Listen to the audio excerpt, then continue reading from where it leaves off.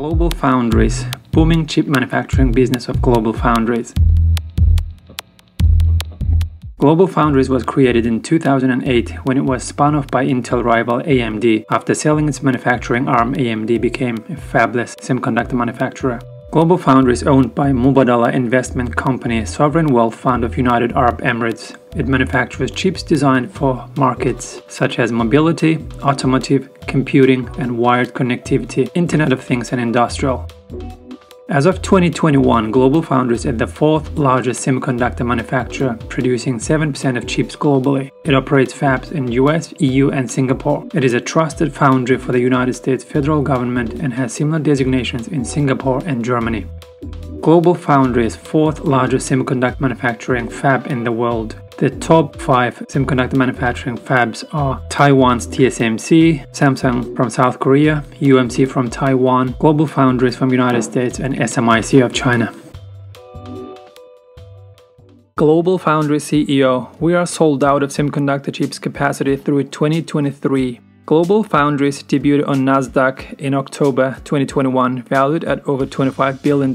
The company specializes in manufacturing the kind of less advanced chips that are currently in short supply around the world. But GlobalFoundries needs to convince public market investors that the company is riding a wave of increased demand that won't fizzle out after pandemic-related supply issues, and that it can increase profitability even as it spends billions on a capital-intensive business. I think for the better part of the next 5 to 10 years, we are going to be chasing supply, not demand, GlobalFoundries CEO Tom Kaufeld said. GlobalFoundries clients include Qualcomm, MediaTek, NXP Semiconductors, and Qorvo.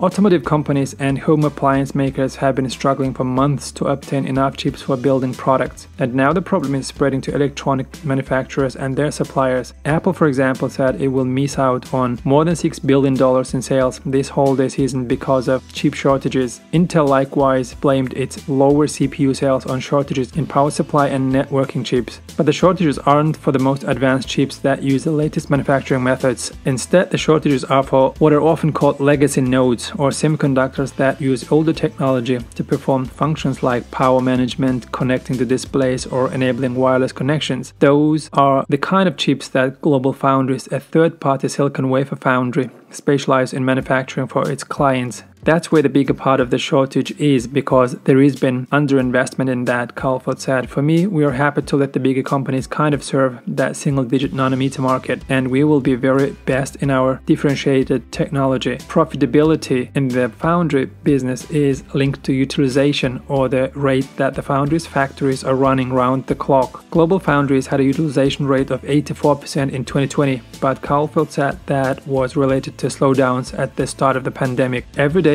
we try to squeeze out as much as we can. I would say we are over 100%, Kaufeld said, adding that the company's wafer capacity was sold out through the end of 2023. Kaufeld said that GlobalFoundries made a strategic decision in 2018 to stop developing the bleeding-edge chip manufacturing technologies foundries like TSMC and Samsung are investing in, and instead focus on less advanced but still essential semiconductors for its clients.